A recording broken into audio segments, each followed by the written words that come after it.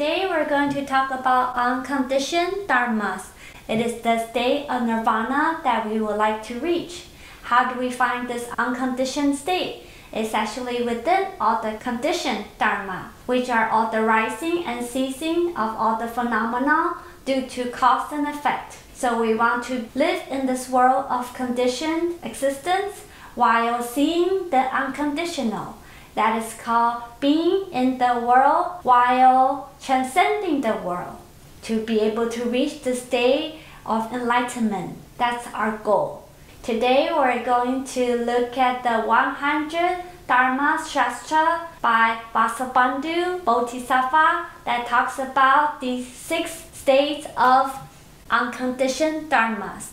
Number 1 is unconditioned empty space. We use empty space as the overview of this unconditioned state. Our mind should be like the empty sky that is free from any changes, that doesn't have rising or ceasing.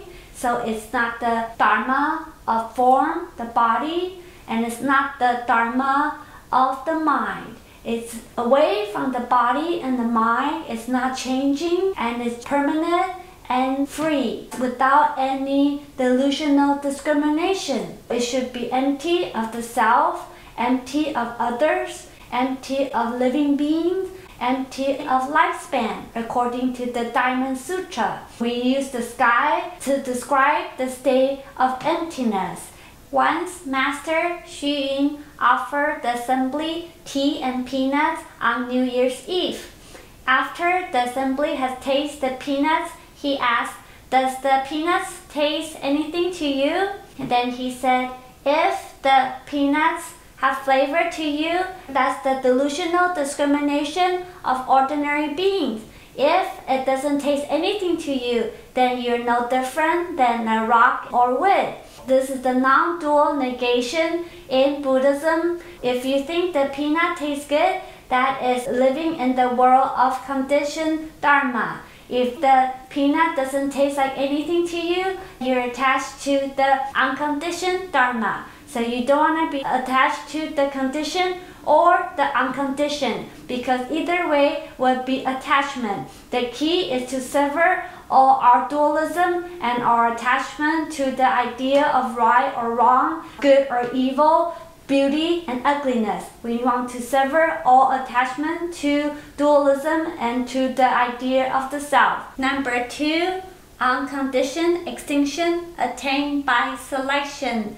This is reaching nirvana, and here it's called extinction by selection, which means choosing or wisdom. So we want to reach nirvana through prajna. There are 2 kinds of obstacles that we have to overcome to reach the state of nirvana. 1 is the obstacle of affliction, 2 is the obstacle of the known. These 2 things block us from reaching enlightenment, so it's actually our obstacles. This obstacle of affliction is because of our attachment to self. Because we have the idea of the self, thinking this body is me, everything is mine. That's why we have affliction of greed, anger, and ignorance. So we need to overcome this obstacle to reach this extinction or unconditioned state.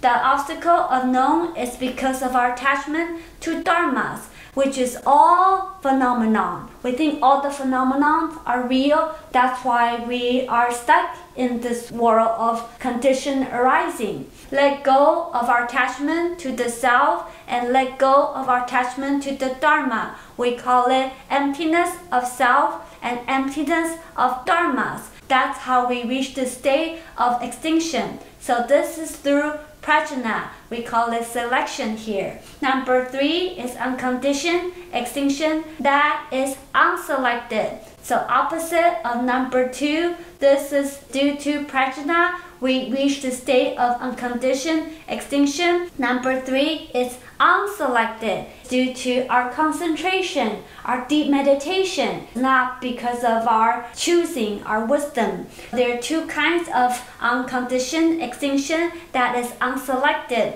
One is the absence of conditioning factors, that is due to our deep concentration. When we have deep samadhi, we can reach this level of stillness that is like nirvana. 2 is fundamental purification of the self nature. We innately are supposed to be in nirvana. That is aligned with our own nature. We are supposed to be in the state of unconditioned nirvana. 4 is unconditioned, unmoving extinction. This is just like the absence of conditional factors. In deep concentration, we are absent of any conditioned factors. Our mind is not moving and is still. There is no more conditioned factors that make us be in the conditioned state. There are 3 kinds of worlds. The world of desire. Number 2 is the world of form. And number 3 is the formless world.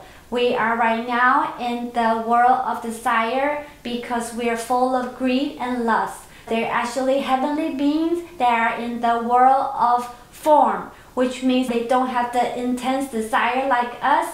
They're always in deep meditation and they still have a physical body. And number 3, the formless world, the heavenly being with deeper meditation, they do not have body and form anymore. Unconditioned, unmoving extinction is talking about the heavenly beings in the world of form, which are in jhanas of deep concentration. First level jhana, second level jhana, third level, and the 4th jhana. This is actually talking about 4th jhana. Very deep concentration, but this can be ordinary being, just like a heavenly being with deep concentration, without intense greed or lust, but they are not really enlightened. They still have the idea of the self and they still have afflictions. Number 5 is unconditioned extinction of feelings and thinking. This is actually the heavenly beings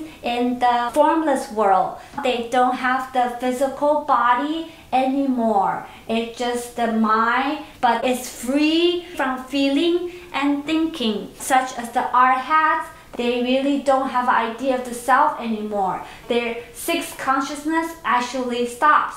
They no longer have the feelings and the thinking like all of us. The feeling of pleasure and pain do not even register for them. They don't have to have patience to endure the pain because they don't even feel the pain. That's the saints that reach this level of nirvana. 6 is unconditioned true suchness. This is our goal, to be back to our true suchness, free from the self and empty of all dharmas. This is our true state. All our cultivation are to reach this level. Get rid of attachment to the self and attachment to all dharmas. In the consciousness school of Buddhism, we talk about 3 natures. 1, the fully conceptualized nature. 2, other dependent nature. 3, the fully accomplished nature. Amidst of all the other dependent nature, which means all the phenomena, all the condition arising, our life that we're experiencing due to the wholesome and unwholesome karmic seeds in our Laya consciousness. That's why everything manifests in our world right now. If we do not give rise to false thinking and delusional discrimination, which is the fully conceptualized nature, then we will reach the fully accomplished nature, which is our true suchness. Do not give in to our fully conceptualized nature, which is our delusional discrimination due to our ego that we think this way. A saint do not give rise to the delusional discrimination. They basically stay in the state of nirvana and do not give rise to the thinking of dualism. The master Kumarajava, he translated a lot of sutras such as Amitabha Sutra. When he was only 7 years old, he went to the temple with his mom. He went into the main hall. He saw the big bull bell, which is the musical instrument that we use for all the Buddhist ceremonies. This instrument is very heavy, very big. It's made out of bronze in the shape of a bull. So he picked it up and started playing with it. After he played for a while, then he thought to himself, wait a minute, I'm only 7? How can I hold up this bowl bell? That's impossible. Just that one thought, he couldn't hold it anymore. He dropped it on the floor and it made a big noise. That's when he became enlightened. What did he realize? He realized everything is just the mind. Just one thought, thinking he's incapable of holding this bowl bell. He couldn't hold it anymore. Everything is just consciousness only. When he gave rise to the thought, that is the fully conceptualized nature. The big bowl bell is the other dependent nature. If he does not give rise to conceptualized nature, and it's already the fully accomplished nature.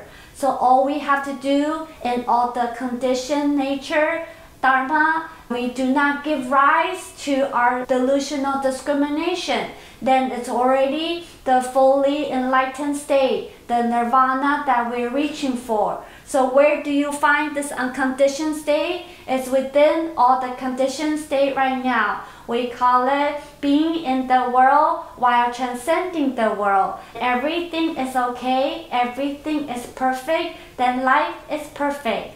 So that's the class for today. Thank you for listening. Amitabha.